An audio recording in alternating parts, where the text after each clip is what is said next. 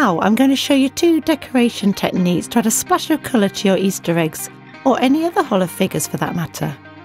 In our video about moulding hollow figures, I already explained the importance of working with clean moulds and warming them before use. These moulds in front of me are ready to go. First, I'm going to demonstrate some creativity with gold powder. I simply sprinkle a small amount in the centre of my mould, and then I'm going to pour a bit of tempered dark chocolate on it to keep it in place. Using your finger, simply wipe out the chocolate along the gold powder into the shape you want. That's a nice thing about transparent moulds. You can actually see which pattern you're creating. When that's done, leave the chocolate to harden for a minute before filling the mould with pre-crystallised chocolate. Next is tapping the mould with the back of a scraper to remove any possible air bubbles before pouring the excess chocolate back into the melter. I scrape off the excess chocolate and place the mould on a piece of paper for about 5 minutes.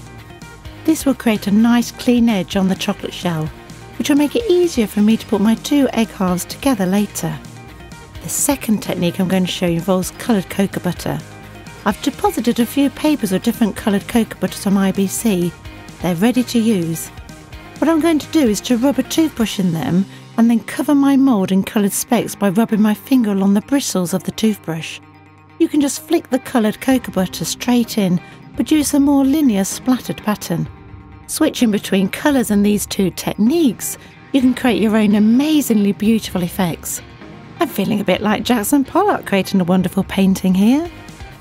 When that's done, I'm going to clean the outer surface of the mould by pressing it over a piece of paper.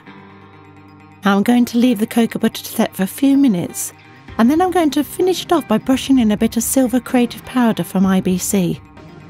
The excess powder is easily removed by tapping the mould against the worktop.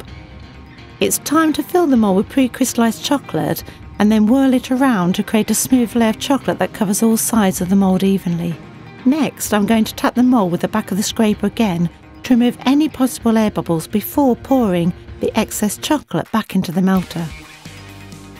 The only thing I still need to do now is to scrape off the excess chocolate and place the mould on a piece of paper for about 5 minutes before leaving it to harden in a fridge between 14 and 16 degrees centigrade for about 30 minutes or slightly longer, until the chocolate completely contracts from the moulds.